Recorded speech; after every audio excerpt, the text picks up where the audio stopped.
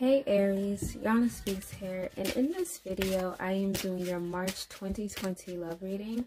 Now I want to start off by saying that all of my readings are general, so they may or may not resonate with you because not every single Aries is going through the same exact thing, obviously. So if you find that this reading does not resonate, then it will be in your best interest to book a private reading with me. All the information to do so will be in the description below. Alright, so let's start off by asking the Aries, what is the overall energy for my Aries? What is the Aries overall energy? Alright, so we are starting off with the Ace of Cups. So what this is telling me is that you could have met someone new. If not, this could be like you and this person kind of having like a renewal, okay? But I feel like you're really emotional this month when it comes to this person. I feel like you really, really love this person. And I feel like you love this person so much that at times you can't even like contain yourself, okay?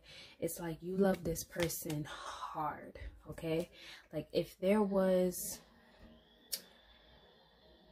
a meme that said, I love hard, it would be you, okay? But I feel like although you really love this person a lot, you're trying to be logical, okay? You're trying to make a head over heart decision because I feel like you feel like this person you're dealing with is very manipulative, with the King of Wands being reversed. This person could be a fire sign as well. So that could be Sagittarius, Leo, Aries. But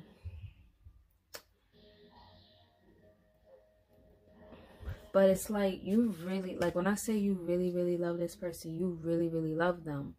But you are trying to think logical. You know, sometimes when we really love someone, we will put up with certain things. And then we just have to be real with ourselves. And I feel like this month you are being real with yourself. And you're seeing that, you know, this person is manipulative. You're seeing this person for who they truly are. And I feel like you're trying to figure out if you should cut this person out. Okay. I also feel like this month you may feel like you need to express your truth to this person. The truth could be that you want to cut this person off. Okay, yeah, this is what I'm seeing here. So the truth that you want to express to them is basically how you feel, with the Two of Cups being here. So you feel like this person is your soulmate, okay? You feel like this person, you are compatible with them. You feel like you really love this person, but at the same time, this person is toxic, okay? They're manipulative, toxic, with the Devil being here. So you realize that this person really is not good for you. You realize that this connection, this relationship, this situationship that you have with this person is not for your higher good, okay? So it could be you going to this person and expressing how you feel, which is, I love you a lot. I feel like we are compatible, but at the same time, I feel like this is not good for me. And I feel like you're deciding to cut this person off. Okay? You may also be involved with someone else. Okay, so that could also be the reason why I pulled the Ace of Cups as well. Maybe you met someone new that you feel like is better for you, or this person could have had another person in the equation and you found out about it. But I really feel like you may have met someone new and you've made a decision to give this other person a chance, because this person is toxic, okay? You are experiencing a lot of anxiety about this decision, right? Because you don't want to regret it, okay? You may be feeling like you're going into this decision being naive, you know. You may feel like you don't know what's going to happen, but I feel like you're willing to take this chance. That's what I'm seeing here. Yeah, but you do feel stuck. You do feel trapped. Because you're like, I don't know if this is going to be the right thing to do. You know what I mean? All you want is happiness. That's all you want. All you want is to get married. All you want is to have all the money.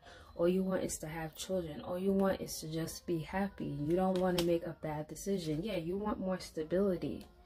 So I feel like whoever this other person is, this other person represents stability, and you know that, but you're still kind of struggling to make a decision because the other person, although they're toxic, you do love them. So that's what I'm seeing here. One person offers you stability while the other person offers you love. Because you really love the other person, but the other person is just manipulative. Alright, so please tell me, how does the person that my Aries are dealing with, how does that person feel about them?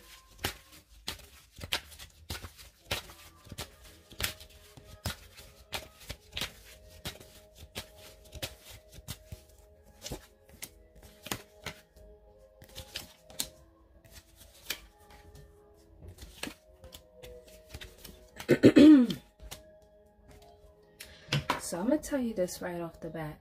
This person is aware that you have a third-party situation going on, all right? Now, if you don't have the third-party situation going on, this can be vice versa. Just keep that in mind. But I'm feeling heavily it's you that has a third-party situation going on, and they're picking up on it. This person... Sorry, guys. I have, like... For those of y'all don't know, I have really, really bad acid reflux, okay? So... and it's like so bad that it like messes with my voice and everything. All right, so it's like this person, they're